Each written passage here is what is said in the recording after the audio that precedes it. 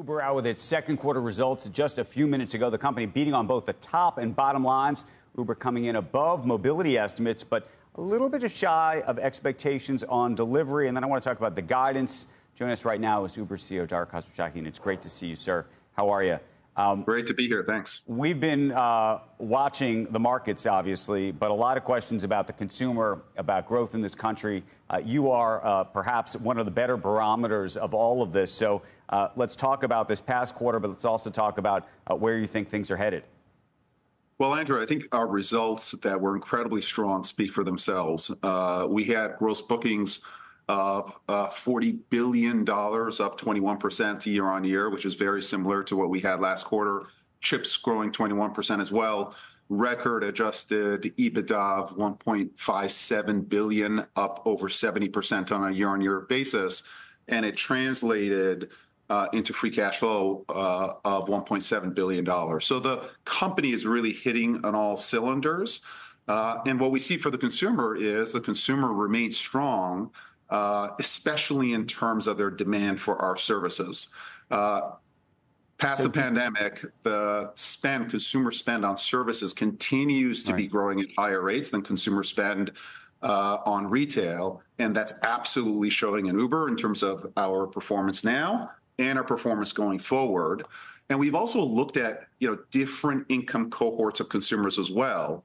For example, lower income cohorts of consumers, they're actually growing their spend faster on our marketplace than higher income cohorts of consumers as well. So even when we dig to see, are there any early signs of weakness? We don't see any early signs of weakness as of now, although we're always on our toes to be able to perform. Do you think of yourself then as a barometer of what's happening in our economy or around this country and frankly the globe, given just how international the business is? Or do you think that you're living on an island and it's an idiosyncratic island and we shouldn't take too much away from it except to say that it's working for Uber?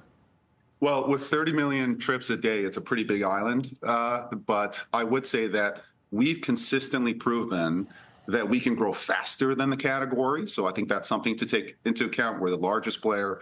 We've got the best technical capabilities. So I think we will do better than the overall marketplace. And I do think that there are certain elements of Uber that are countercyclical. When the job market weakens, we get more drivers on the platform. We've got 7.4 million drivers and couriers on the platform. They earned $17.9 billion, up over 20% on a year-on-year basis. So as more drivers come onto the platform, ETAs come down, prices come down. Our merchants, for example, for Eats, are offering 70% more in terms of merchant-funded offers. So we're a channel that can really push demand when businesses need it, or individuals like our drivers need to make some extra cash.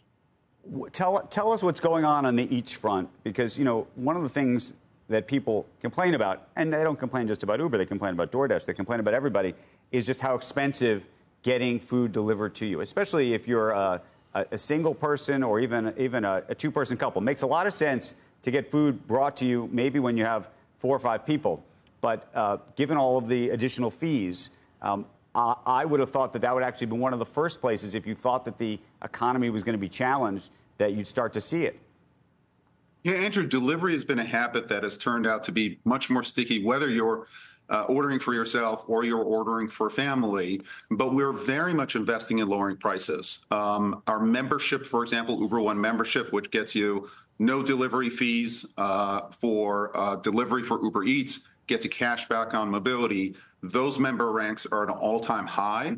Over 50% of our volumes on delivery come from members. So they actually don't pay any delivery fees.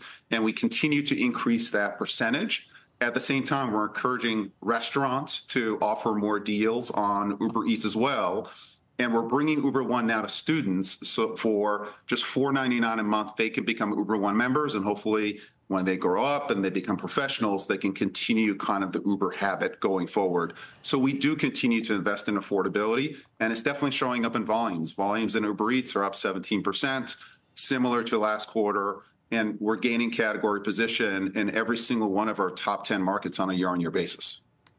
Dara, let's talk about freight. Freight has been one of these businesses that actually has been somewhat challenged. What's going on there?